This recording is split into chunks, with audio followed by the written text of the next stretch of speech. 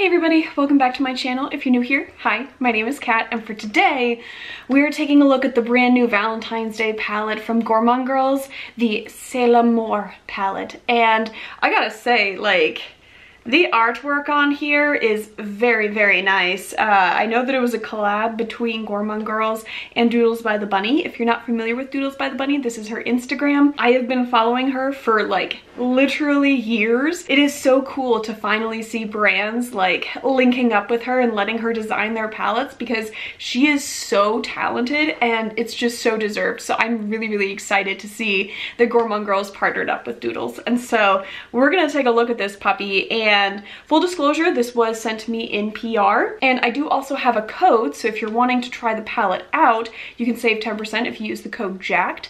It's not an affiliate code, I don't get anything from it, but it does save you guys 10% if you're wanting to give any of the products from Gourmande Girls a go. So, let's jump right into this guy, and this is the color story. Look at that, it is a beautiful 12-pan palette. Look at all of the nice little etching designs in the pans themselves. You got a little Eiffel Tower there, the Gourmande Girls G, a diamond, like all kinds of cute stuff. So very, very excited about this guy. And I definitely think that of the Valentine's Day palette releases that I've seen so far for this year, there's only one other palette that I have found that has like the most versatility beyond this palette from Gourmande Girls, because I want to say the Beauty Bay palette that they just came out with has like a huge array of colors for Valentine's Day, but it's also a 20-pan palette.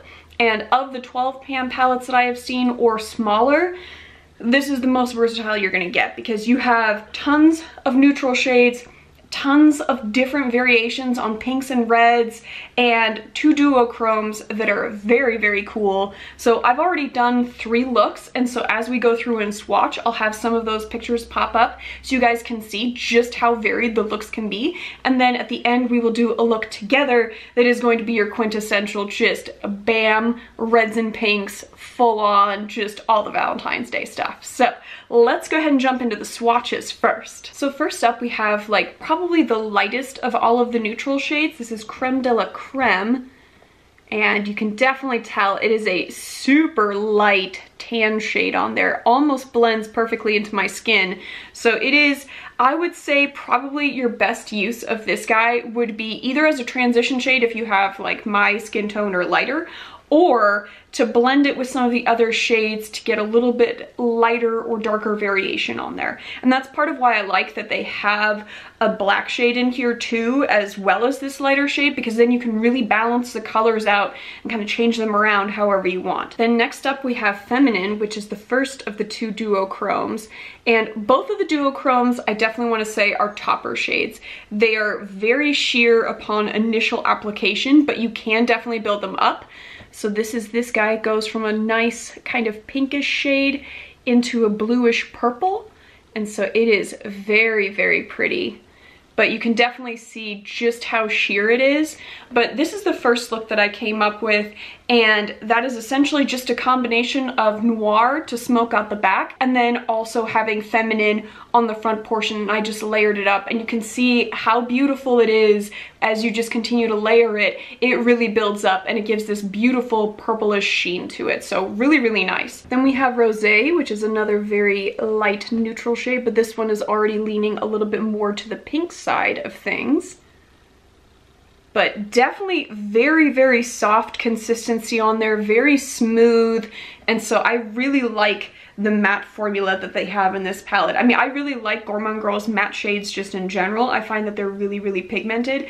But for this particular palette, they are very soft. It's really nice. Then we have Rouge, which is your very red, just beet red. Look at that. And so pigmented, immediately opaque, just a really strong, bright shade. And then we come to one of my favorite matte shades in the palette. This is Soiree, and it is a really nice kind of hot cocoa type brown shade, just so beautiful, and this definitely is a look that you could make where it's like a really nice kind of warm neutral look. I mean, I love this shade, and it blends beautifully with a lot of the other shades. So the second look that I did actually included Soiree on there, as well as like quite a few different red shades and the Noir Black shade again, and it was just a really vampy red look. And then I also included one of their brighter pink shades that we're going to be swatching here in a minute. That's a really nice pink metallic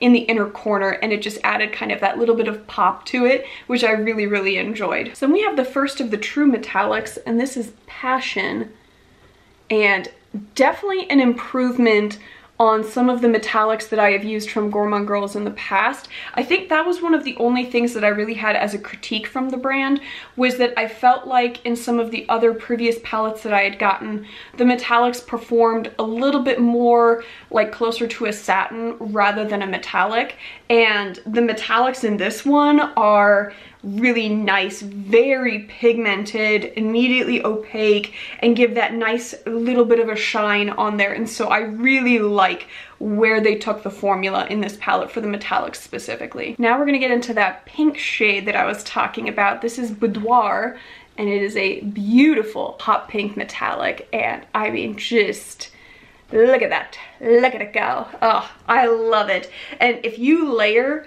this guy on top of that, it's gonna bring out even more of that purple tint because of the blue undertones of the duochrome. And so layering these shades is probably the most fun that I had, because they layer really nicely, they blend together beautifully. And so if you're wanting to mix the different colors together to create even more looks, you definitely can, because the formula is really good for that. Next up, we have another matte shade, and this is like your Barbie pink.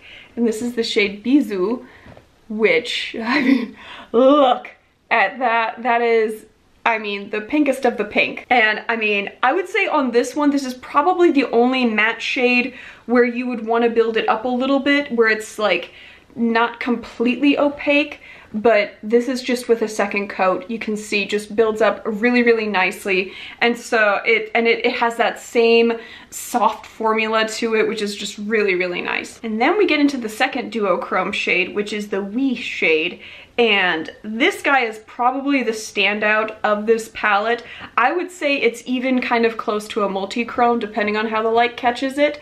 Again, definitely sheer, but starts off with a like limeish, yellowish green, and then switches to kind of a peachy pink tone.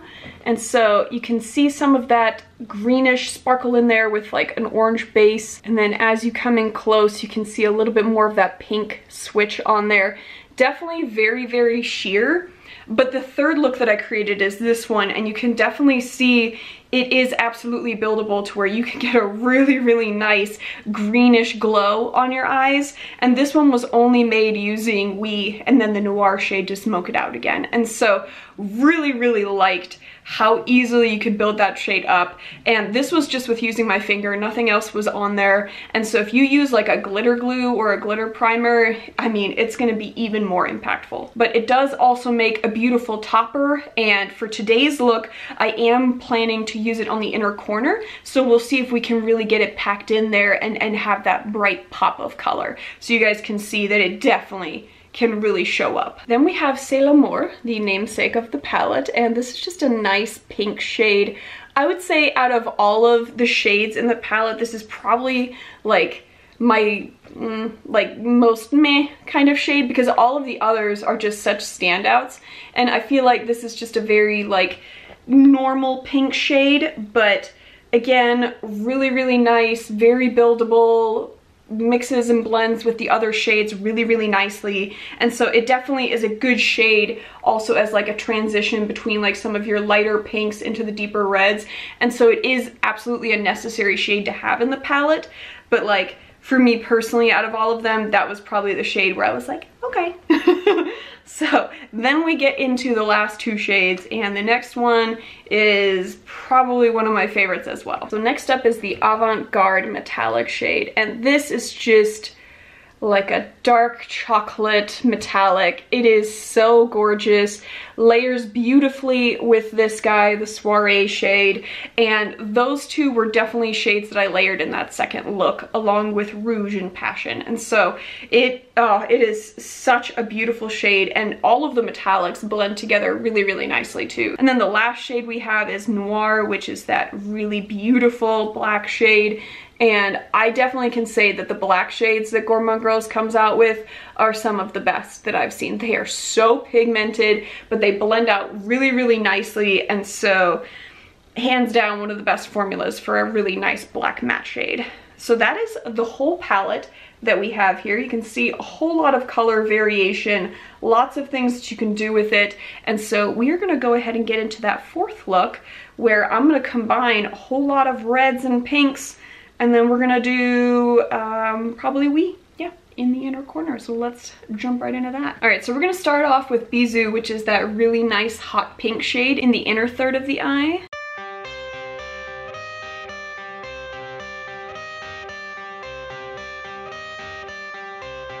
All right, so I can definitely say that of all of the matte shades that I've used, Bisou is the first one where I've had to go in and pack it in with my finger, where using just the brush itself was not really providing me with a lot of color payoff.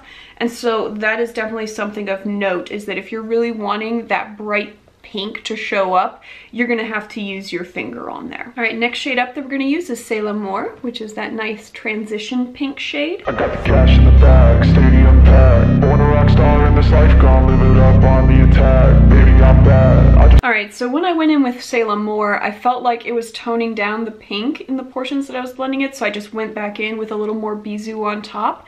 And I'm really liking how that's looking and combining. And so now we're gonna go into Rouge for the outer third, and I'm very excited to see how that goes. When I get caught up in this life, I'm crazy, I'm mad, doing no cap. Only God wants, so you better go live it up, cash in the bag, stadium packed. All right, I am really, really liking how this is coming out. I think the three shades definitely go together really, really nicely. I am using a combination of the brush and my finger though to get the blend that I am wanting, and so that is kind of something of note that you might need to do as well, is just kind of go back and forth a little bit. But it is a really nice look so far. I just went a little too heavy-handed on my left eye, as I always do, and so it just becomes this big blob on the outside of my eye. That's fun. All right, so now we're gonna do the under eye before we go into the metallic. So for the under eye, I think I'm gonna stick just with Bisou and Rouge. And so we're just gonna go light Barbie pink into that deep red shade. Baby, I'm bad, yeah. Baby, I'm bad.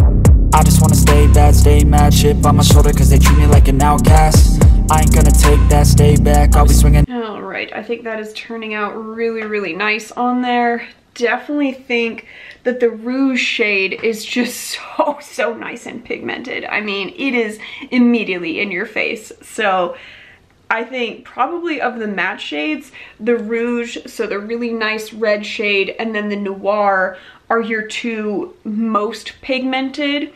I would say your best transition shade is gonna be Soiree, and I think that Bisou, once it's built up on there, I love it, but I love a good Barbie pink, so. But I think, yeah, the C'est l'Amour shade, I feel like is the only shade out of the entire palette where I'm really just kind of meh.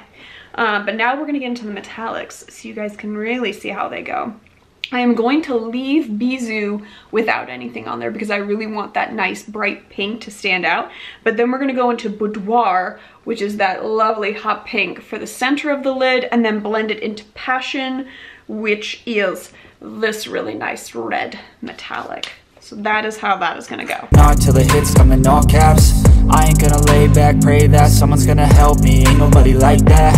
I ain't gonna wait, that's all fact. All right, so now the last thing we're gonna do is we're gonna go into the Wee shade for the inner corner, and we're gonna see how that layers with everything. Give me one shot and I'll never get the throne back. I'm sick of being cautious, I'ma go cause something, can't stop this.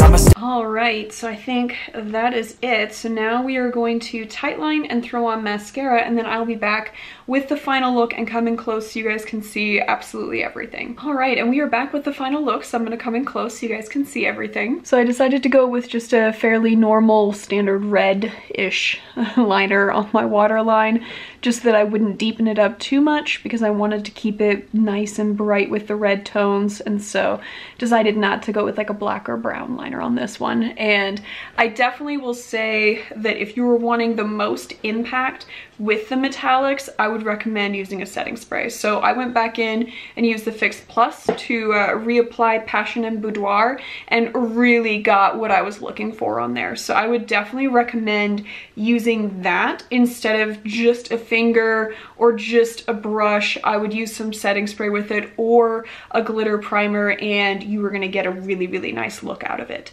And with the Wee shade, I actually didn't have to use any of that to get this nice little bit of glow on the inner corner.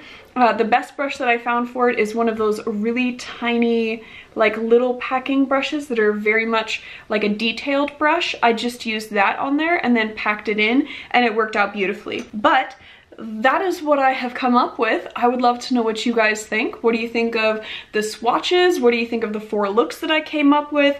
I really, really like the inclusion of the 2 duochromes in this palette. I think that's kind of what sets it apart from all of the other Valentine's Day palettes, just because you really do have a lot of versatility on there with that mix of all of those shades. And so I really, really enjoy it. I would love to know what you guys think though. Have any of you picked it up yet? I know that the release was 2 days ago. I'm a little behind, but I really wanted to give you guys the best possible video, and from my hotel room, it was just not that. And so Christina was nice enough to let me post a couple days late so I can make sure that you guys are able to see everything as clearly as possible. So that is that. Sorry I'm a couple days late, but I would love to know what you guys think of everything, and give me a thumbs up if you liked it, thumbs down if you did not. Let me know, as we always do on here. And if you made it to the end of the video and you have not yet subscribed, I would love it if you would subscribe. Come join my family here on YouTube. We talk a ton about indie brands, do really colorful makeup, swatch everything, and if that sounds like fun, I would love it if you would join me and the rest of my community here on YouTube. But other than that, you guys just go have a good one.